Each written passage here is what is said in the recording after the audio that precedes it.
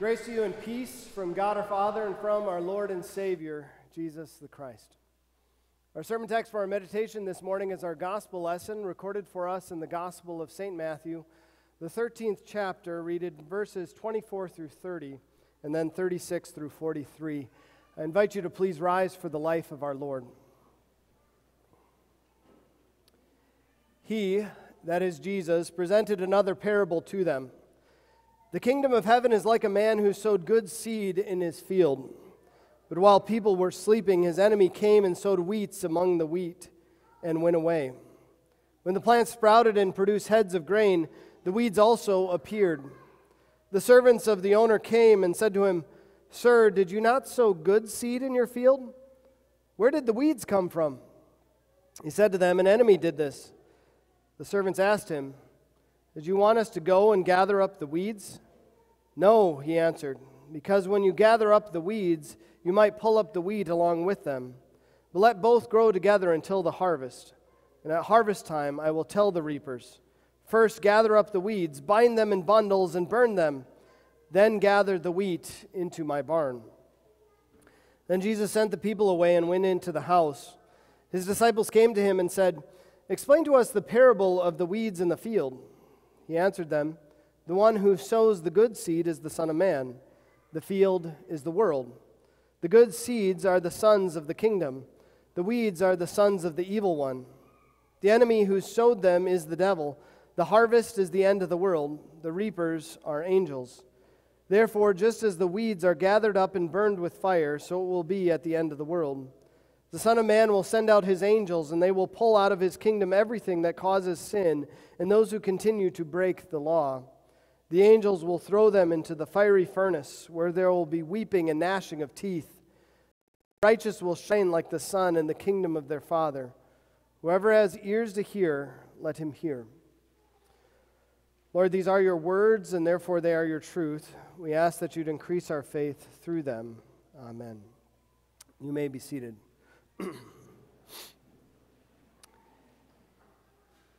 Dear fellow redeemed, over these last few weeks we've been considering this theme, Define Christian.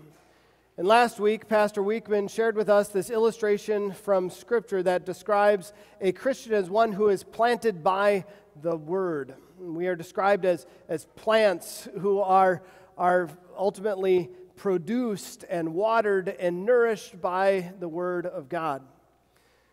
This morning, Jesus continues that imagery of Christians as plants. Specifically, he pictures us as wheat. But his illustration is different today. He describes us Christians as living as wheat among weeds. And so this morning we focus on that as our theme, that Christians live as wheat among weeds. And we see that it's not our job to rid the world of weeds, but we see that God wants us to live as wheat among the weeds, mindful of the eternal harvest. In Jesus' parable, the workers notice something soon after the farmer has planted his field. They notice weeds.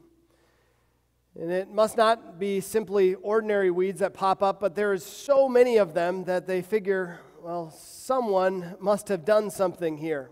Who's to blame? Where do they point their finger? "Sir, did you not sow good seed in your field? Where did the weeds come from?" It seemed like they blamed the master, right? He must be the one. It must be his fault. Mistakenly, he must have picked up the wrong sack or one mixed with some weed seed in it and sown his field with the seed of weeds. Maybe reminds us of many in our world today. When they consider the problem of evil, they can point the finger at God. It's his fault.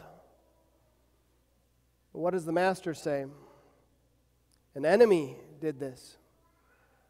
God is not the one to blame for evil. God designed this world to be perfect and good in every way. But, the critics say, didn't God make evil an option at least? Yes, it is true that God did give free will to both human beings and to angels. That was part of his creation. Would perhaps we rather God have created us like robots, only able to do exactly what He programmed us to do? But God gave mankind and the angels free will as an opportunity for them not to sin. That wasn't His desire at all. He didn't want them to do evil. He didn't want them to sin, but as a way for them to show their love and appreciation for their Creator, God. So ultimately, who is to blame? Well, it is the devil, isn't it? We think of the devil who used his free will to turn against God, to disobey Him, and as a result was cast out of heaven. And so as he came down to earth, he sought to tempt mankind as well, to lead them astray, to turn them away from God. It's the devil then who sows the world with bad seed, with these weeds who threaten the wheat. He is the one who desires to destroy God's good crop and bring as many as he can to the eternal fires of hell. Note the immediate response of the servants. Do you want us to go and gather up the weeds? They're kind of like the teacher's pet who comes running up at recess. Teacher, teacher, Billy cheated at kickball. Do you want me to kick him out of the game? But what does the master say? No. You maybe imagine the puzzlement of the servants. What? Why wouldn't you want us to get rid of the weeds? Aren't you worried that the weeds are going to take up the nourishment from the soil and the moisture, that maybe they're going to block out the sun from getting at the wheat? Aren't they going to inhibit their growth? Aren't you concerned at all about your crop? We think about a gardener. Wouldn't any good gardener want weeds to be taken out of his plot? But note what he says. He explains himself. Because when you gather up the weeds, you might pull up the wheat along with them. You see, the gardener is thinking about the well-being of the wheat. He is concerned with them, and that's precisely why he doesn't want the weeds pulled up. He's afraid that as the weeds are being pulled up, the wheat might be taken with them. It's important for us to note that the weed mentioned in our text for today is something called a darnel. It's something that looks very similar to a stalk of wheat when it's in its early stages of growth, hardly distinguishable between the two. And yet when the darnel grows and finally produces its fruit, it is poisonous, and it's easy to tell the difference at that point. And so Jesus is especially pointing out this fact that it's hard to tell the difference at times between what is wheat and what is weed in this world. In our zealousness to try to rid the world of all unbelievers, all the weeds, we might very well pull up the wheat, not being able to tell the difference between the two. And why is that? We know that believers are only those that believe in Jesus Christ as their Savior from sin. They are the wheat, right? However, faith is something that isn't visible to the human eye. We cannot see into the heart of another human being to see if they are truly a believer in Christ. Only God can see that. And so we easily could make a mistake. There was an administrator at a Michigan community college some years ago who had served in that college for 11 years, and he had done an excellent job. In fact, he had done such an excellent job that he was hand-selected by the Board of Regents to be among the finalists to serve as the new president for that institution. Well, over the course of the routine process, as they did a background check, they discovered they actually didn't have any documentation of his master's and doctoral degrees. And so as they were interviewing him, they sat him down and made him aware of the issue, kind of a formality. And he said, I'm so sorry about that. I'll make sure to go and get my credentials and bring them to you. He never returned to the meeting. He never returned to the college. It was clear that he wasn't who he said he was. But what made so many confused is that he had done such a good job as an administrator for so long at that institution. Could it be that we, maybe as we view those in this world, might confuse weeds for wheat? As we think of individuals in our own community that maybe seem so kind and so morally upright, individuals that maybe give so much of their time to volunteer to help those in need, people that donate so much to charity, we maybe say to ourselves, certainly these are among the weeds, certainly they are Christians, and if not, won't God recognize their good works on the final day?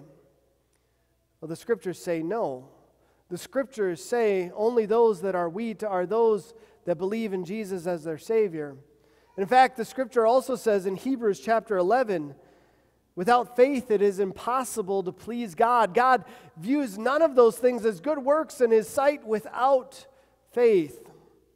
And as Jesus says in John 3, the one who does not believe is condemned already because he has not believed in the name of the only begotten Son of God.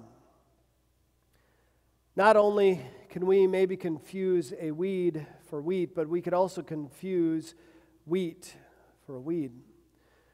We think of other individuals that maybe don't look the way that we think that a Christian should look, or act the way we think that a Christian should act. Maybe someone at times who is filled with anger. Maybe someone at times who falls into sin again and again. Maybe say, certainly that person can't possibly be a Christian. But could it be that maybe they are? Maybe God has brought them to the knowledge of the truth, knowing their Savior, Jesus Christ. Maybe it is that they, as all Christians, are struggling against their own sinful flesh. And as we too, they often lose the battle. Or could it be that there are others who are unbelievers at the present time, and yet God has chosen them for eternal salvation, and God has a plan to bring to them the knowledge of the truth through His Word? We think about the Apostle Paul, who in his early years, he was totally opposed to the message of the gospel, totally opposed to Christ, trying to do anything he could to tear down the church. And yet God had a plan, didn't He? A plan to bring him to faith, to bring him eternal salvation, showing him his Savior, Jesus Christ, making a wheat out of a weed. And so Jesus tells us, the weeding will wait to the harvest. Don't worry yourselves with weeding out unbelievers now. That's not your job. And that's important for us to recognize, right? God doesn't want us to do physical harm to unbelievers in this world. That's not our job. Yes, if there is earthly justice that needs to be carried out, it's to be carried out by the ones that God has called to that work. We think about earthly government, that He has given them the role and responsibility to carry out justice if earthly justice is needed. And if eternal justice is needed, that is ultimately the work of God that He'll carry out on the final day. And so what does He ultimately desire us to do? Well, He wants us to live as wheat, mindful of that eternal harvest. Now, part of us might be comforted in knowing that God is going to bring all evil to justice on the final day. All evildoers are going to be brought to justice in the judgment. But it's also a terrifying thought, isn't it? Especially as we consider what Jesus describes in the parable as He says what's going to happen. He's going to send out reapers, the angels. And the angels are going to separate the weeds from the wheat. And note how Jesus talks about their work. They will pull out of His kingdom everything that causes sin and those who continue to break the law. That's terrifying, isn't it? Do we ever cause others to sin? Do we ever tempt others or lead others astray into sin, maybe saying that it's not that big of a deal, don't worry about it? Do we ourselves break the law? Maybe we've repented of that sin, but do we continue to go back again and break the law? It's terrifying to think, is God going to see us as wheat or weeds in the final judgment? Especially when we think about our own record of wrongs. You know what He also describes? He describes the wheat as righteous. The righteous who will shine like the sun in the sky on the last day. You know, that term righteous is used time and time again in Scripture to describe believers. And not because they're so good and upright all the time in the things that they do on their own, but they are righteous through faith in Christ. We think about what the Apostle Paul wrote in 2 Corinthians chapter 5. God made him who did not know sin to become sin for us, so that we might become the righteousness of God in him. God tells us plainly there what he has done. He has taken our sin, all of those sins where we have led others astray, all of those sins where we have broken his law, and he has laid them all on Christ. He has made him to be sin for us. You see, Christ has suffered the fires of your hell. He has suffered the weeping and gnashing of teeth that you deserve at the judgment. And what has he given you in exchange? He has given you something that you don't deserve. He has given you his righteousness, his holiness that is yours only through faith in him. Through trusting that he is the one that has paid the price for your sin, through trusting that he is the one that has perfectly obeyed the law in your place, his righteousness becomes yours by faith, so that God does not see you as a weed, but as wheat, holy and perfect in his sight, blameless in every way. And that is how he would have you live even now.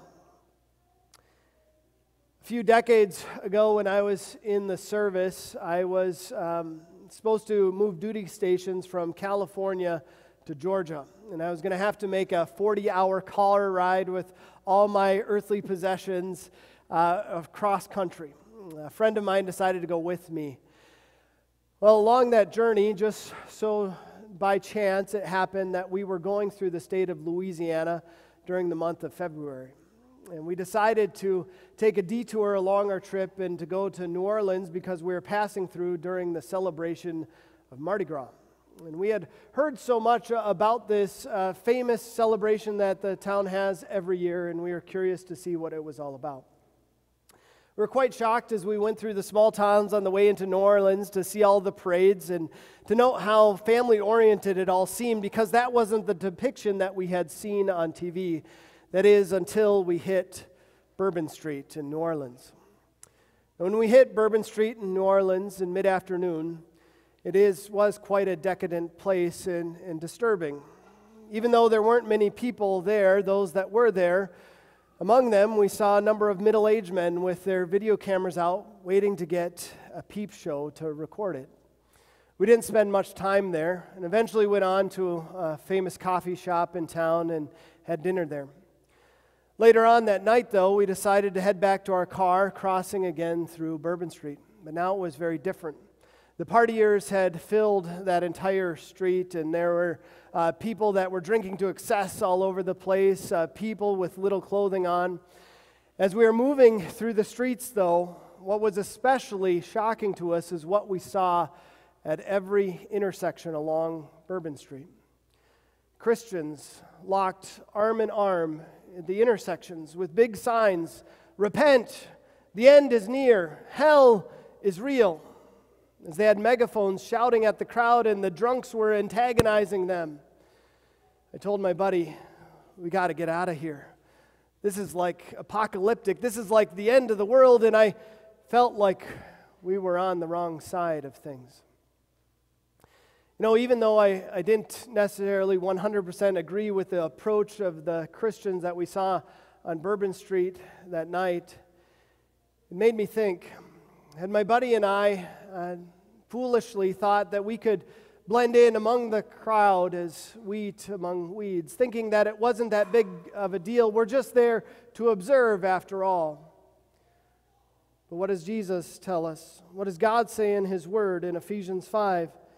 Do not participate in fruitless deeds of darkness. Instead, expose them. And God reminds us in Revelation chapter 2, "Be faithful even to the point of death, and I will give you the crown of life." No, God doesn't desire us to try to blend in among the weeds of this world, to say that it's no big deal to be caught up with the things that the weeds are doing. But instead, He desires us to shine like the sun.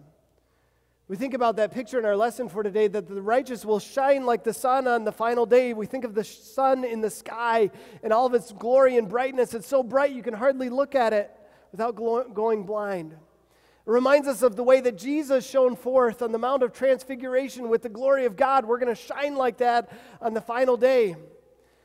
God wants us to shine even now. And even though we can't shine like the glory of the sun in the sky now, we can shine with the glory of the Son of God, Jesus Christ. Knowing Him as our Savior from sin.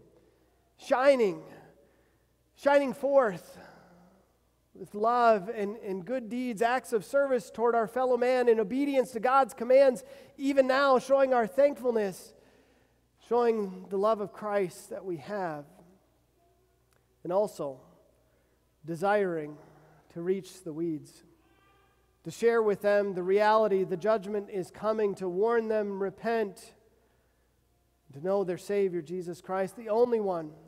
For even those that appear very moral and upright, that God is going to come to judge all sin, and all sinners will be condemned. The only way of salvation is through Christ. Yes, it is true. Christians live as wheat among weeds in this world. God doesn't desire us to start taking the weeds out of this world by tearing them up and causing them physical harm.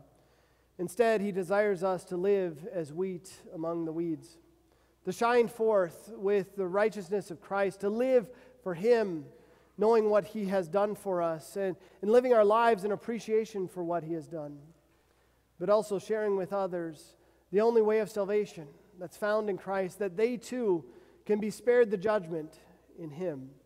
Amen. I invite the congregation to please rise. Glory be to the Father, and to the Son, and to the Holy Spirit, as it was in the beginning, is now, and ever shall be, forevermore. Amen.